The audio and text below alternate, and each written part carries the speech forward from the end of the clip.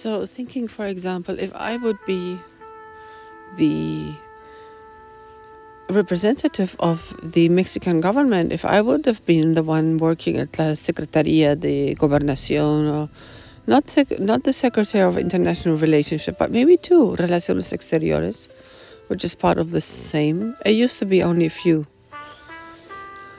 If I would be one of those representatives, be employed by the government, I would demand to travel, to get to know. I would demand from the government to pay expenses, to get knowledgeable.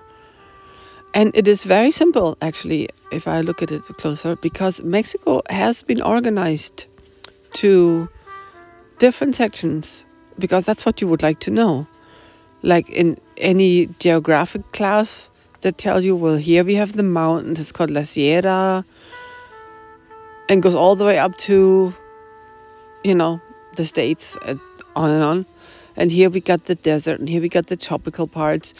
They also should know about the cultural parts, because they do know. People who work there, they do know. Here we have indigenous, and they speak this type of indigenous language, and here we have those other indigenous. And for those who do not know, it's all enhanced because there's all these folkloric dances, which of course you can get the whole full scoop, just like in a playlist from the whole country. If you go to Bellas Artes, to this one night event of folkloric dances. They tell you regional dances from all over the place. It is very simple to get a guide and understand a little bit where to go and what to look for as a general overlook in Mexico. And it's such a diversity. I mean, just consider that the people in the south, they're like half the size from the people of the north, just by size, stature. And 3 times as dark-skinned. I mean, it's not that I mind, but there is something about it. I would demand to be, expensed to get to know the country I am supposed to be representing. And in a way, I actually did that. Without expenses.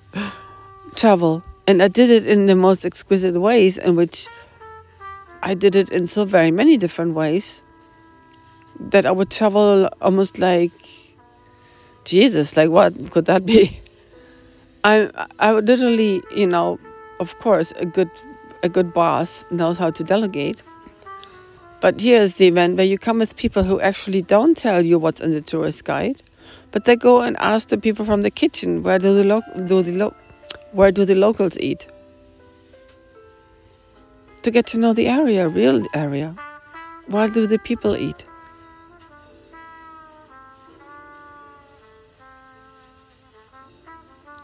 Or just go where the people are, which is not in any tourist area. And then find the tourist area and compare. In a way, I did it. Like when I worked at the Hotel Zona Rosa for a very short amount of time, as public relation, whatever not. Yeah, I got the manager title. Nice. Respected. But what I did is, and it wasn't my job, but I felt it was my job. Out of my own idea, I traveled the whole hotel. I looked everything up, everything. The room, I did a complete room inspection. I got to know everything. Because I think it's my job to get to know everything, if I wish to represent. And this I don't think we have that in the States. It's like pretty much a vast nation, which everything is just the same. Strip mall after strip mall after strip mall after fast food after, it's all the same. Yeah, so what is there? Okay, so what's different about this city and the other? Well, nothing. And what is distinguishing any other city? Well, there is the opera, for example, and the museum. And certain cities have those. Yeah, New York, Washington, San Francisco. Does LA only has Hollywood, right? LA, they don't even have. There's one in San Diego though, and in Houston too.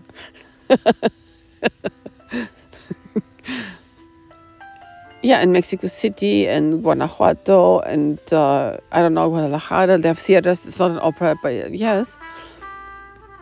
But not in the southeast. There's nothing going on there. Nothing in the southeast of the country of Mexico. And of course, Miami, governed by gusanos, there's no opera there either.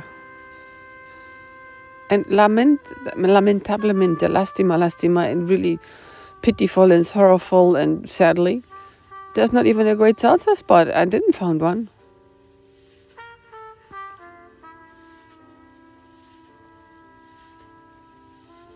I don't want to tell you, but Miami seems like a large little pueblo, but it's very large and has more modern buildings. I'm talking cultivation.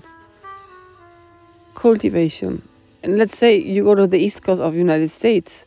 Where do you get culture other than in New York and DC because it's nearby? Or Pittsburgh, I know about it because I knew people who work there in opera. So there's not much to get to know in the States. Such a tourist zoning. Because I'm talking people here. Mi gente. I'm talking mi gente. Estoy hablando mi gente.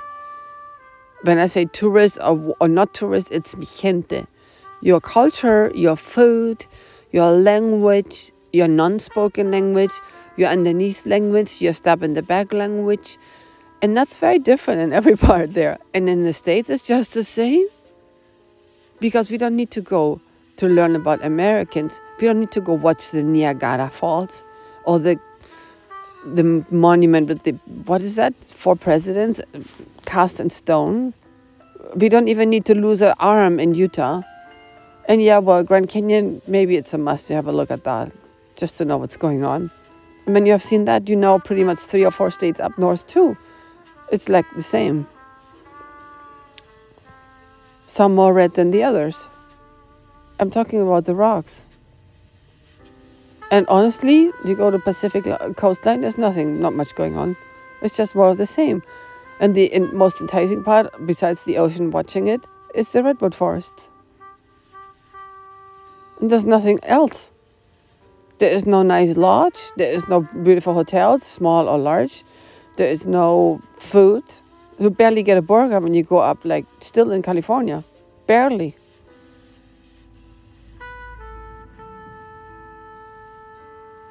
And who goes to San Francisco Opera? The seats are small. It's uncomfortable.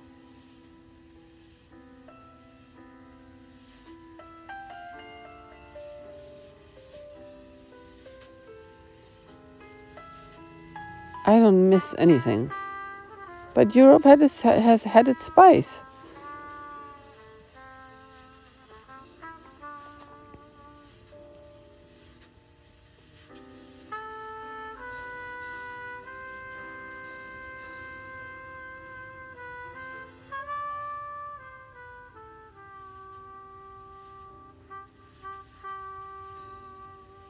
I do this constantly. I like right now. I always think about things, and it's like I travel the scenery of whatever I'm talking about or thinking about. And right now, I'm traveling the scenery of the map of the Earth, so to speak. I mean, just America and Europe. Yeah, as a continent. I'm navigating it. See what else is there. Yeah, how interesting, right? Listening to Udo Lindenberg and the 2 songs in American, I was actually wondering, why are those songs in English? Or half English, or a little bit of English? Why is American issue? Johnny Controletti, Chicago. And Let's Go Die Sonne putzen, Las Vegas. How interesting. Well, I got the idea. It's how impressive the songs actually have kind of the core in its core, right?